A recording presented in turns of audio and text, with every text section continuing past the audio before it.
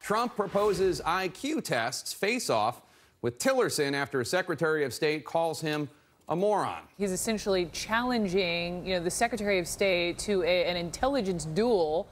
Welcome to another edition of Thunderdome!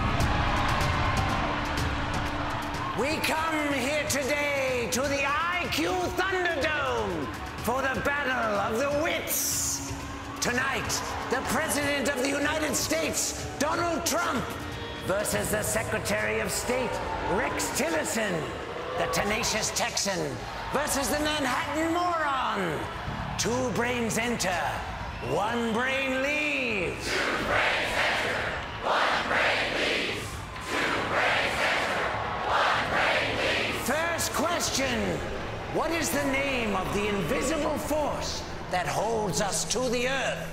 President Trump?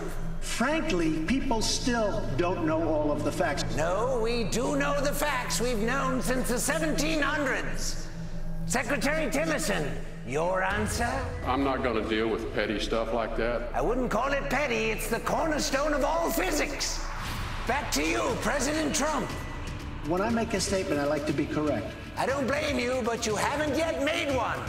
Gentlemen, let's go over the rules. In order for us to assess your intelligence, you need to at least attempt to answer the question.